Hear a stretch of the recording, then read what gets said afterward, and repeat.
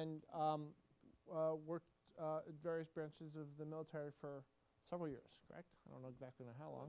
11 years. Thank you for your service. So this is Gov 2.0 L.A. This is our 4th year.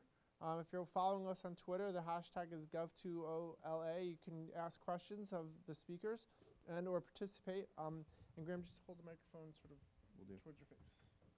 Thank you.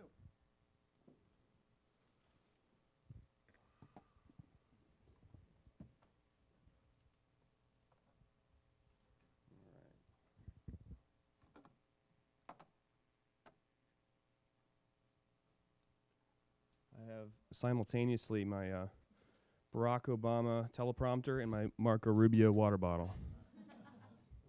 So I'm apolitical.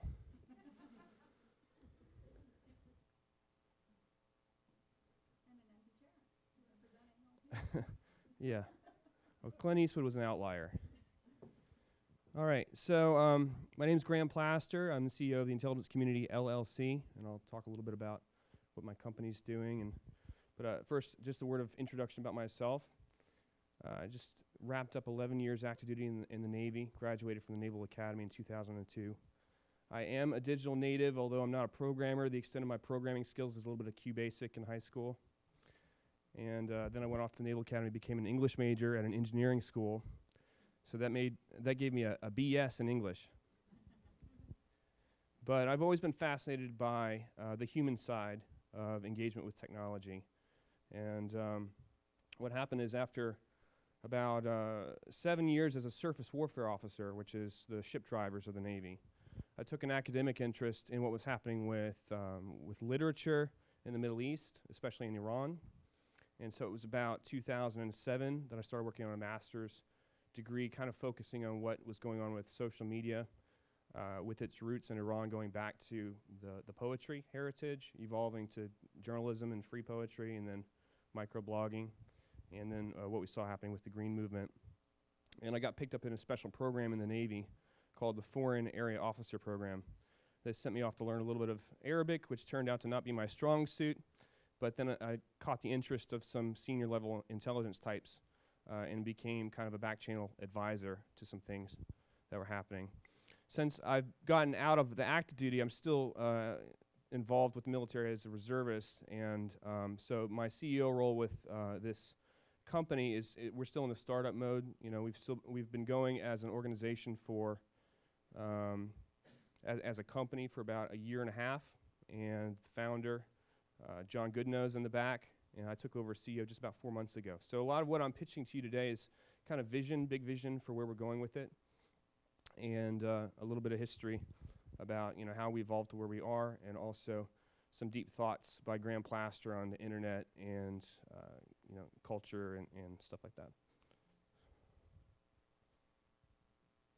All right, so 4 kind of overarching questions, just to give you some background, because I know the audience that's watching this isn't necessarily going to know what I'm talking about. So I'm going to talk about the U.S. intelligence community, what that actually means, what the monikers, the intelligence community and the IC kind of actually refer to in common usage now, post 9/11, the vision and values of my company, and then trends and market forces I think are pretty interesting to discuss in light of that.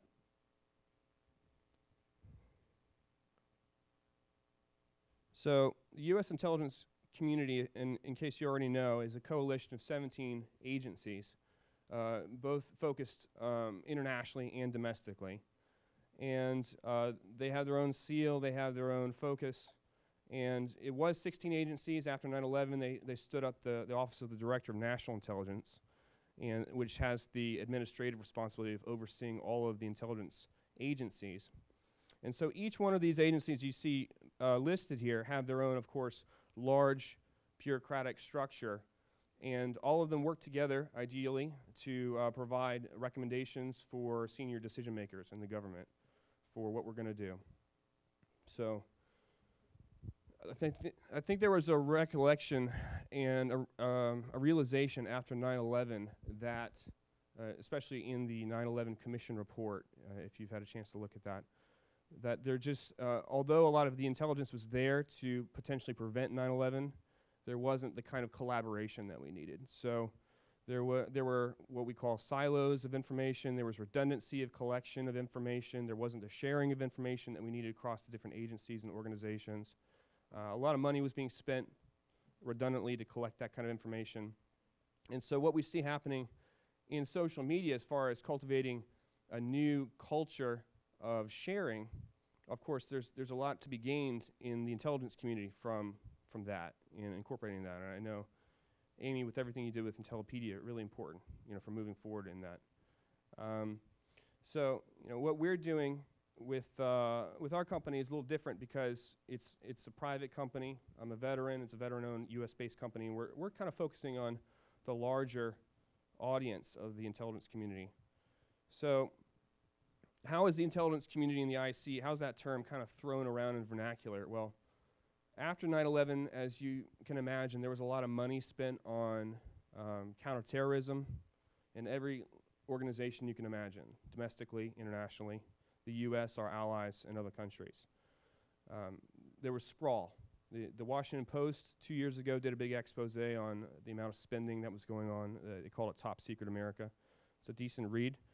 And then, as I have at the bottom of this slide, CIA Director Leon Panetta, he says, particularly with these deficits that we're facing, we're going to have to hit a wall sometime. I want to be prepared for that, and I think that everyone in intelligence ought to be doing that.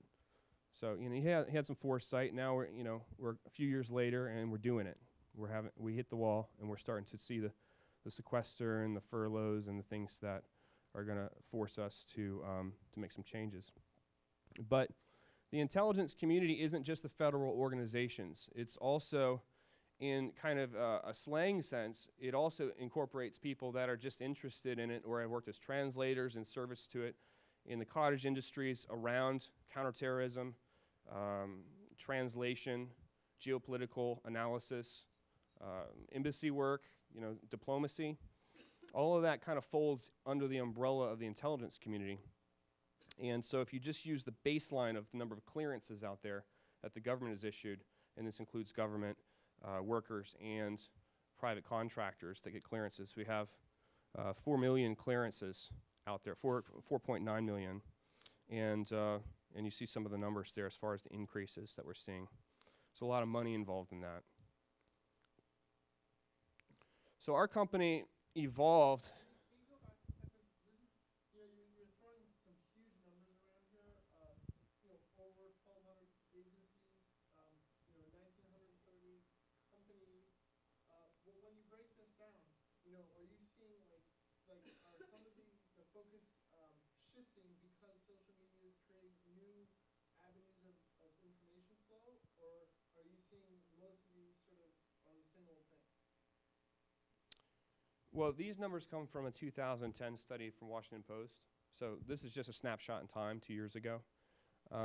As far as what I see, what the companies are doing, the organizations and the private companies are doing, I can talk about that when we talk about what's happening on LinkedIn and our website. I certainly see trends for what's happening with them.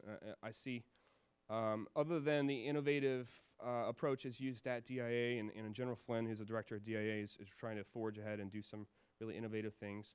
And CIA obviously has done some innovative things with In-Q-Tel. But what I generally see is a lot of trepidation on the part of the government and especially the military and intelligence when it comes to things like social media, because there's so many vulnerabilities involved. So as a culture, people generally shy away from really forging ahead and being on the cutting edge of using those things, because oftentimes they have proprietary platforms at work that they have to spend most of their hours learning how to use. And when they come home at the end of the day, they might get on Facebook a little bit, might get on Twitter a little bit, but they're going to try to minimize their profile a little bit.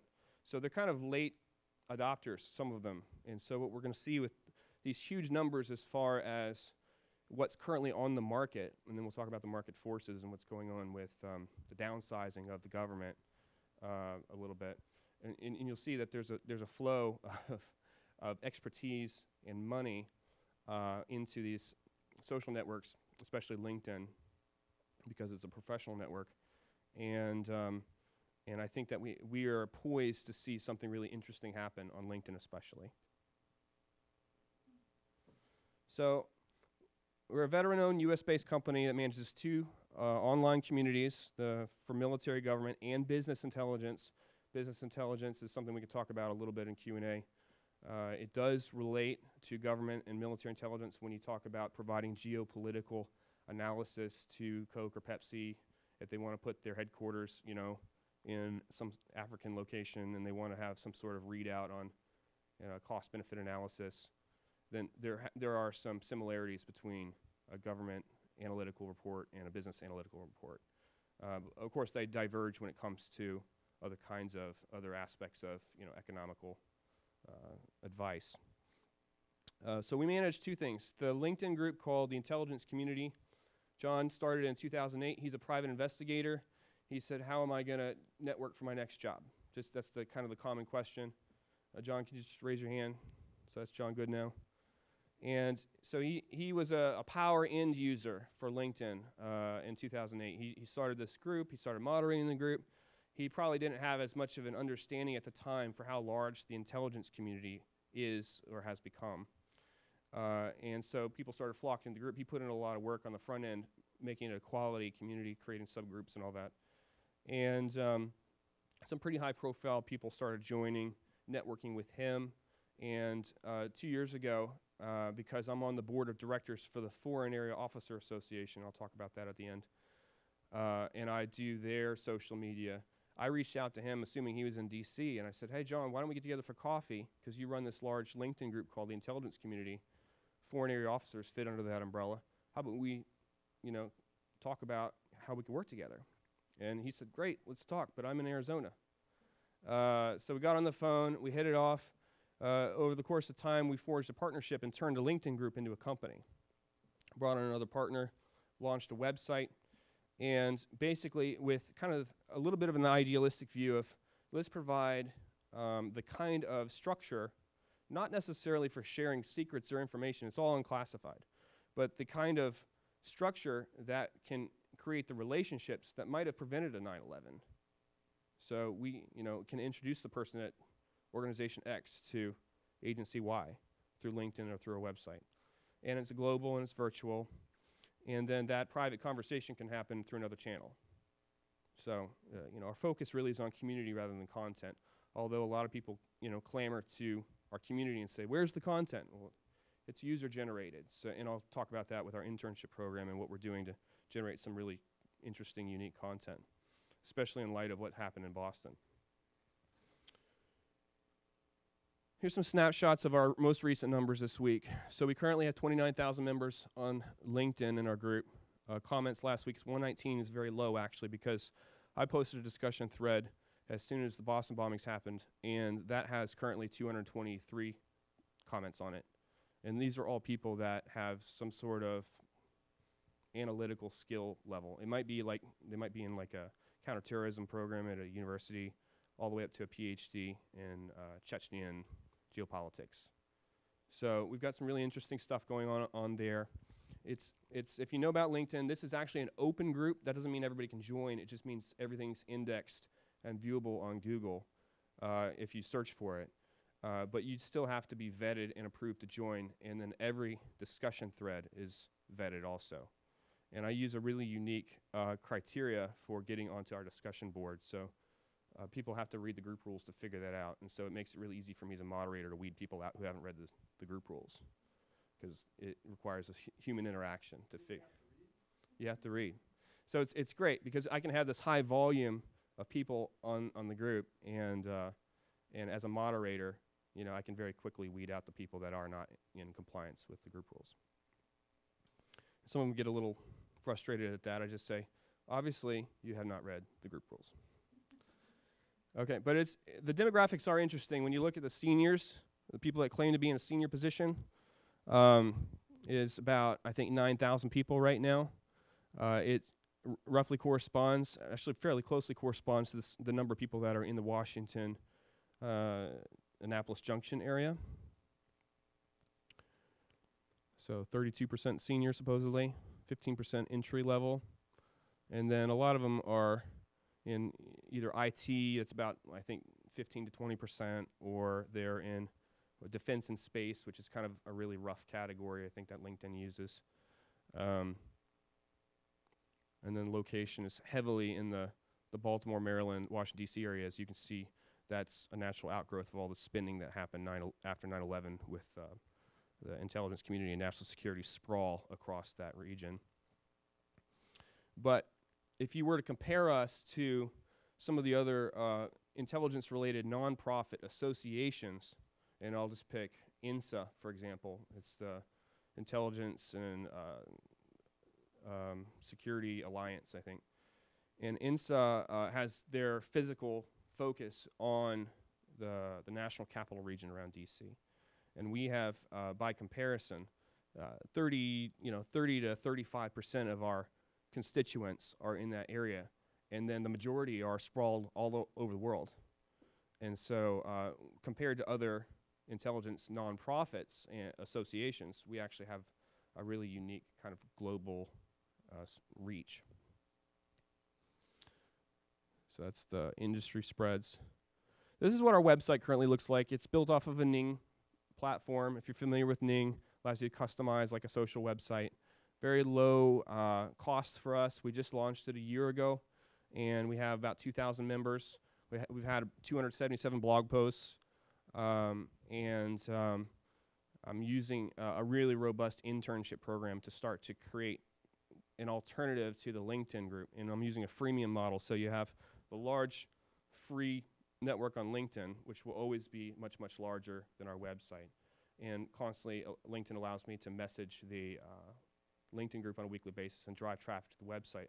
And then I encourage all of our interns who are ranged, like I said, anywhere between college students to PhDs with multiple languages and work for the USAID and UN. And they are providing rich content for the website. And we're going to be conducting interviews with industry leaders and posting those to the website, all with the intention of building relational bridges in the community, and also creating a conduit between the established government agencies and the de facto live global intelligence community. So we advertise at every turn that we're totally unclassified, open source. So we never want to tempt people to share anything, any industry knowledge that would get them in trouble. And so we actually post on our website all the different social media policies of the intelligence community organizations that we have. So our vision, our grand vision, is to become a virtual global volunteer intelligence agency. So in that capacity, and this is disruptive because it's kind of positioned between a couple different industries out there for the intelligence community. One is all of the nonprofit associations, and currently there's an association of intelligence associations. It's called ICANN. It's got 37 intelligence associations that are members of ICANN. And I think pretty much all of them, maybe not all of them, but a lot of them are 501c3s, so they're nonprofits, and they have a focus of building community across the intelligence communities. A lot of them are focused on kind of alumni-type networks or retirees, but oftentimes those types of leaders have an interest in providing mentorship to the next generation in their field. So we're trying to work alongside those guys and provide kind of an umbrella for them, because I've attended some of the ICANN meetings, and I know some of those guys personally, and there's a sense that we should be having more members. Why aren't people coming to our live events? Why aren't people subscribing to our journals? And so they're facing certain kind of evolutionary challenges as they're adapting to the new environment. Meanwhile, everybody is flocking to LinkedIn, because whether you got furloughed and you're looking for a new job, or you're in a brand new shiny counterintelligence degree program at a university that's supposed to give you a great job out of the door, but you don't have a security clearance, so you're trying to knock on doors, trying to figure out where you can get hired. There is a strong demand signal to join our LinkedIn group. So as a virtual global volunteer intelligence agency, we want to rapidly crowdsource analytic products for the U.S. and allies. We want to create some job mobility and mentorship tools. We want to create business-to-business opportunities for collaboration. We look at the government contracting process, and there's a lot of small businesses 1 to 10 man or woman shops that want to get in on contracts. They're just kind of new to the process, and so we create a forum to do stuff like that.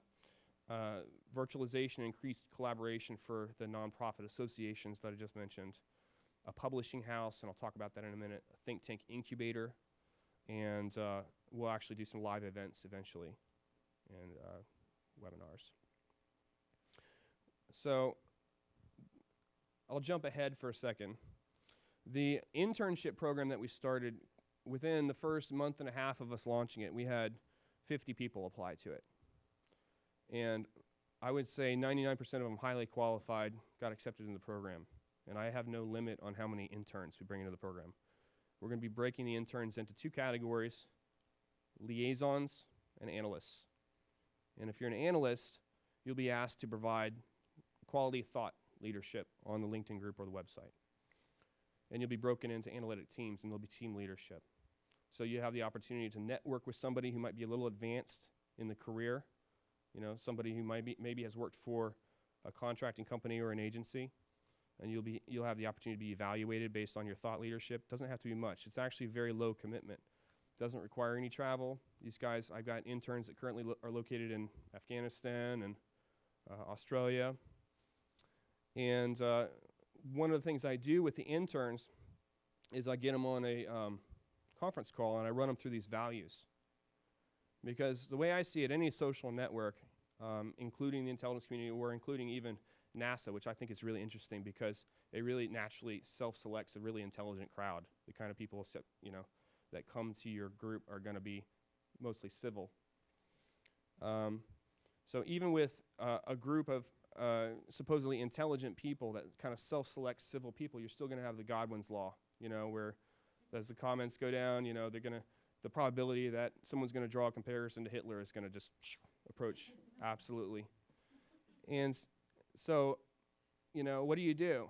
So I personally, and I'll talk about this in a minute, I really feel like there's a lot of responsibility with anybody who governs protocols for an organization. Whether you're determining what platforms work on a website, or what the group rules are for a LinkedIn group, or who gets to join, who doesn't get to join. Those protocols that you establish are tantamount to writing the Declaration of Independence and the Constitution for your group. And the higher up you go with technology, with the people that are determining the protocols, the more important it is with what they're doing. And I know Pete talked earlier today about how some people are opposed to creating any kind of bias in the system. But I really kind of feel like anybody who's a designer of any system is creating a bias of some sort. You're creating a protocol. And so these are some of the protocols that I want to establish with people that are interns with our organization. This is the tone that I want to set as we try to manage a large group. If I were to leave it unmanaged, as John experienced for several years, he managed it, but we've started to formalize what is expected of this group, and so I've articulated strategically, we want a professional tone. If you're partisan, if you're emotional, you're probably going to get deleted. And I've applied it to myself. I posted I think 2 different things that somebody said, I probably shouldn't have posted that, so I deleted it. Not because I felt like it was inappropriate, because somebody else did. And so we maintain a very high standard. So these are the kind of the 3 things, and I would like to approach it kind of almost in a sense that, in this new era of information, where someone who is an intelligence analyst or, a thought leader has a responsibility almost like a physician and should kind of ascribe to like a Hippocratic oath to do the highest good with that information, to do the highest good with that intelligence. That would be a great thing, I think. So these 3 core values is what I try to inculcate into the interns. One is the wisdom part, because when you're dealing with mountains and piles of big data, whether it's bank accounts or medical records, I think it's best to insert the moral component and try to do the highest good with it. And so I say, you have to have more than intelligence. You have to have wisdom. And then the second one is more of a kind of a tactical thing. The care and the curation comes, curation, of course, is a buzzword in social media. To curate a great website, pull from the best sources, weed out the good from the bad, and have a great blog or, a great feed. That's the skill of a great intelligence analyst. So when you have a pile of hay and you say, find the needle, and they find the needle, and they get rid of the hay, and they say, here's the needle, to a senior decision maker, whether it's the president or a senior military decision maker, then that's a great skill to have. So it's a tactical skill that we want to cultivate. And also, when it comes to perspective, and this is where the word care comes in, and we have the eagle in our logo, it's the idea of, from a strategic perspective, you have the big picture, but the eagle is also able to drill down and have a really fine-tooth picture of, the rabbit running along the ground. So it's being able to zoom out and zoom in very rapidly, have the big picture and this, fine-tooth picture, because what happens is people get myopic. They focus on one thing and they miss everything else, or as we'll talk about later, there's the signal to noise ratio is really unbearable. So, all the scanner chat comes in and clouds everything out. So integrity is the last thing. Let's just assume that everything eventually will be known to everybody and there is no privacy. How would you act? And also, let's assume that eventually everybody in the intelligence community is going to want to get in a security clearance. How would you act? So integrity is absolutely essential to operate in this environment where we're constantly increasing transparency. So I already covered a couple of these, but trends and market forces that are affecting our growth and our strategic direction. We're seeing the nonprofit associations that have traditionally been the gathering places for those in the intelligence community to come, share industry knowledge, network for the next job. They're tied to geographic locations. They are, they're struggling to adapt to the new environment of social media. We're coming alongside them, helping them out. Programs and companies are struggling for government contracts. So where are they going to turn to try to win the government contracts and a network to try to get in that space? Getting on LinkedIn is natural for that, because the net worth of an individual on LinkedIn is 5 times that of a Facebook user or a Twitter user. Newly trained and retired national security professionals are between jobs or about to break in a national security job. There's just so many people in that space right now who are trying to get a clearance or just got laid off and trying to get a new job. So in a way, if I may, it sounds like what you've created here really is a social network within a social network, using LinkedIn as your sort of parent social network, as a way to create a place for people who maybe have never felt comfortable being public to be public. Yeah, and we're trying to create that sense of comfort, not to share anything that would be, detrimental to national security, but to network for professional purposes so they can get in the door. And so, and I'll talk about a little bit more about the internship program, how we're going to help people to do that. And then, the odd simultaneous push for government transparency and at the same time information security. It's a little bit schizophrenic sometimes, and also maybe you're not all feeling it, but there is a demand for social media savvy. It's kind of slowly percolating.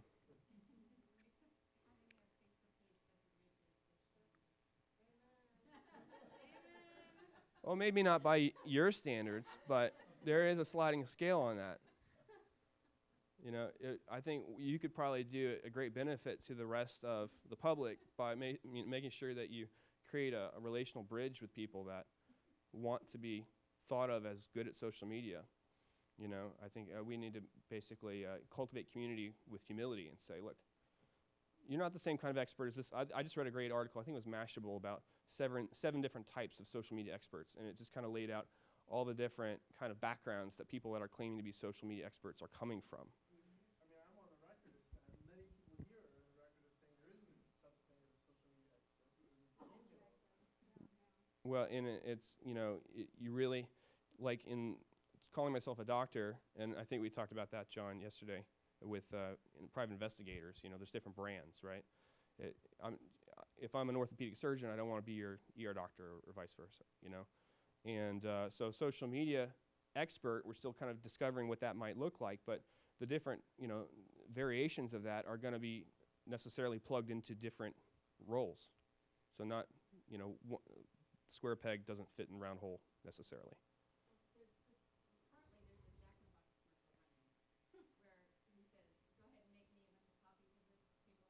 Yeah.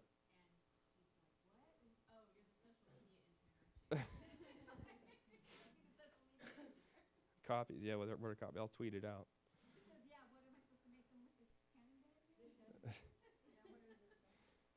Well, I think another interesting question for me, just, I mean, listening to what you're saying, you deal with a bunch of people who basically live their lives, not public at all, okay, as you said. But yet here they are using these very public tools to network with each other. Well, what does it say about the space that they cover as professionals if they're turning to social media as a way to coordinate or to talk to each other? Is it changing the nature of their job? I mean, does this mean that, like, obviously the intelligence agencies aren't going to go broadcast to the world how they're using social media, but clearly there must be some changes occurring. Yeah, I think so, and I think the reality is, and I tried to paint that picture in the beginning. I didn't do a good enough job, but there's the U.S. intelligence community, which is a lot of people who will not be using social media anytime soon. You think about anybody doing any kind of clandestine work or whatever, and they have a explicit policy: do not engage with social media. Now that's the current environment we're in for them. Now that's going to continue to evolve over time. And we can talk about how maybe it should evolve. We can discuss in our forums on LinkedIn how we think it should evolve. It's a good place to do that. We started those conversations. But really, the reality of the people that are in our space right now are the job seekers, the retirees, the senior leaders who are using social media as a PR platform, the people who own their own company and have a product to sell to the intelligence community, the IT professionals who aren't really concerned about getting caught for what they do because they're just like coders or whatever. So it's skewed. Like the community that we represent is skewed from the federal intelligence community. So yeah, there's probably a movement afoot for more and more people. And we look at like General Flynn, who's a mentor and a friend of mine, is the director of DIA.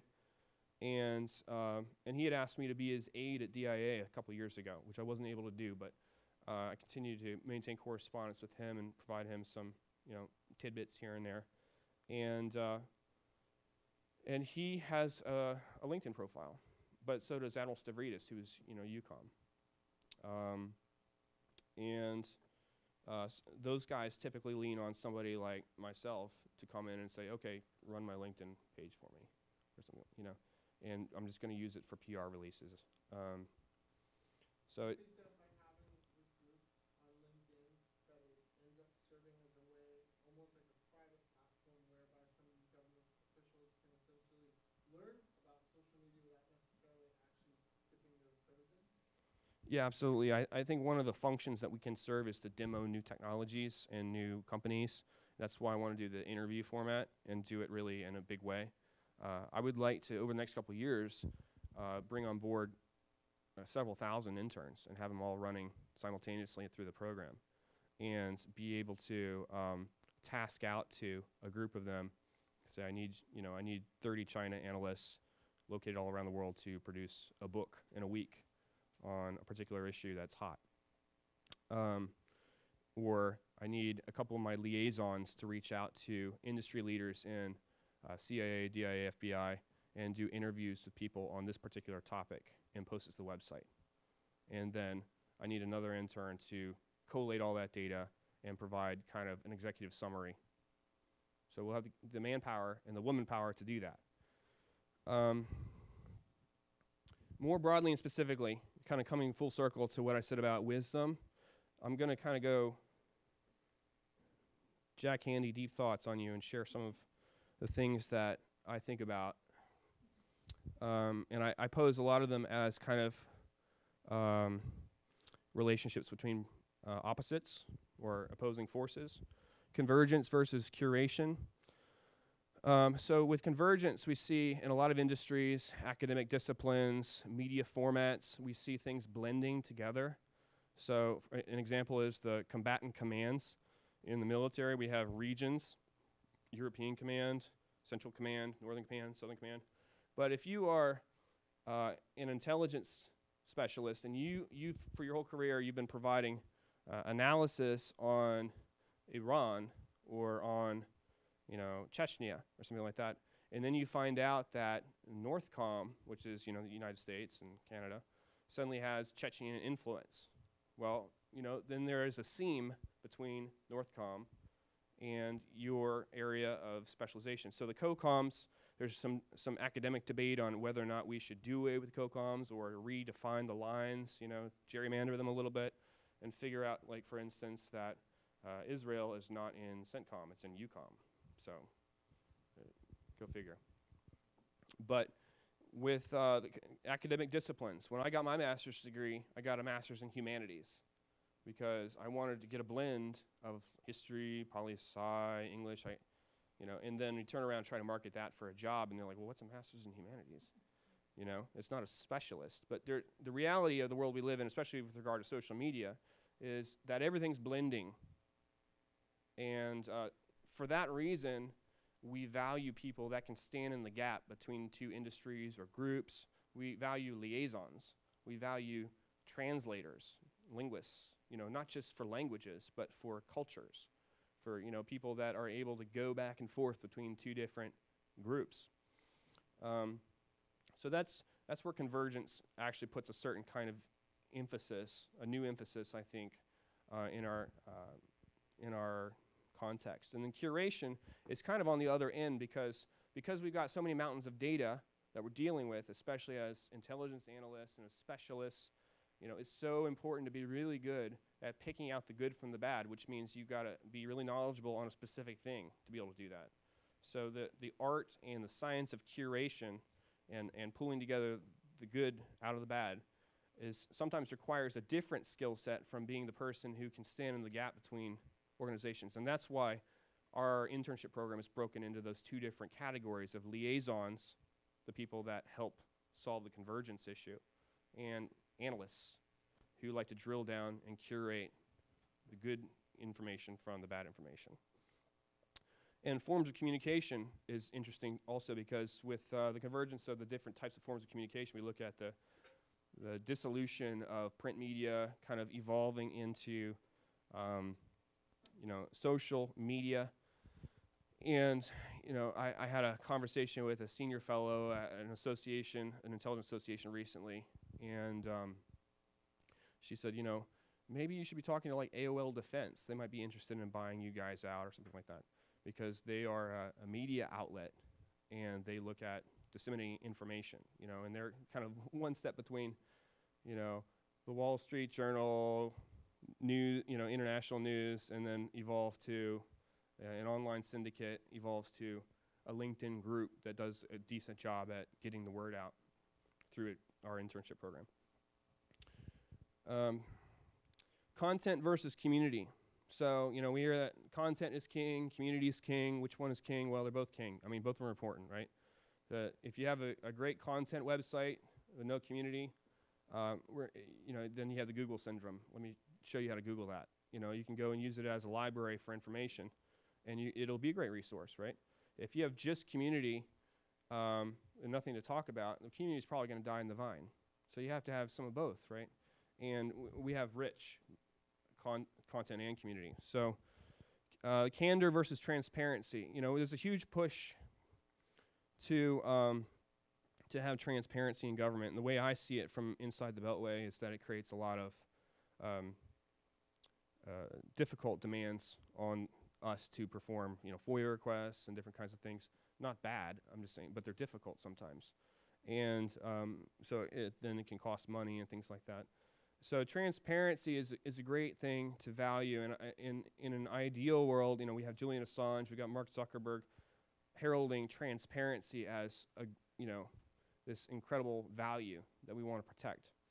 And I would submit that when it comes to intelligence and that candor is maybe a little bit more fine-tuned way to think about it.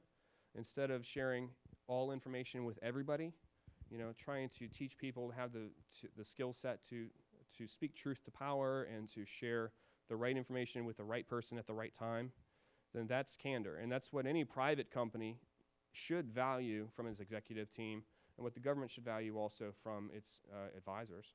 And so we want to cultivate that. I think the reality is that when it comes to social media, and especially with our LinkedIn group, I think of it as kind of a virtual embassy party. So if you were an attaché at a foreign embassy and the attaché from Russia and China and Iran and everybody was there, and you're all shaking hands, making nice, and checking each other out, see what's going on. It's kind of the world we live in. So all the censorship, self-censorship, really has to take place inside. Keep your cards close to your chest and everything. And you're in the same building together. You're there. You're at the same party. But that's the social media environment that we're in. It's kind of like a virtual embassy party. Good question. Yep. How does that play out when individuals are Untrained. closed when it's all being disclosed on WikiLeaks? I mean, that's kind of the true environment that we live in. Sure.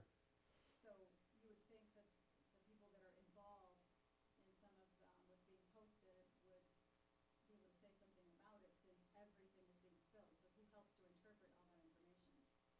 Well, I think the glut of information is part of our defense. We can talk about that. But, obviously the technologists are working on big data mining so that they can solve that problem. But I want to use that problem to our advantage and say, look, there's so much data out there. Maybe as intelligence analysts, we can think of ourselves more like PR firms. And instead of saying, let's keep them from finding the needle in the haystack, let's just pile more hay on top and say that needle looks like a piece of hay to me. It's more like political spin. So flood, Yeah, exactly. So that's one approach or posture, I would call it. It's not going to be well received, obviously, by people in the organization necessarily, but it's kind of a jamming approach in a sense to a public appearance for information that's coming out. Then what can intelligence learn from journalism, public relations? Just covered it. Why social media is about images and links. You guys hit this one hard today. It's so good. Because a picture says 1,000 words, but I lean on a certain French philosopher from 1979, Jean-Francois Lyotard. He wrote a book called The Postmodern Condition. And he said that technology naturally truncates language. And so this is especially true when you look at what Twitter has done, cutting us off at a certain number of characters. 5 minutes. So I'll rush on ahead. So this is just an interesting aside. This is a map of the Persian blogosphere from 2008. One of the things I focused on in my master's was looking at what exactly was happening in this space. And the Berkman Center for Internet Democracy was studying it too. And they were looking at how these blogs were talking to each other, how many of them were Persian poetry, and a lot of them were secular expatriate related. This is all based on meta tags and how close they are relationally has to do with how many cross-references they have and stuff. And I think it would be really interesting to do that kind of analysis with different kinds of social networks like the intelligence community. I've got a couple models in mind to do that. Talked about our internship program. And we currently have 2 sponsors who came on board recently, DoD Intel Jobs and ClearJobs.net, great partners. And then Stratfor is one of our affiliates, 5 Dimensions Consultants, WikiStrat, and TI Data. So we just want to thank them. I mentioned I'm on the board of directors for the Foreign Air Officer Association. So if you find yourself in Washington, D.C. this week and want to go to a black tie event, I'm inviting you. And the keynote speaker is Mr. David Shedd. He's the DIA Deputy Director. And then this is a book that I helped write and edit. Tom Brokaw liked it. And it's been on the L.A. Times bestseller list. And all proceeds go to veteran nonprofits. That's it. Questions?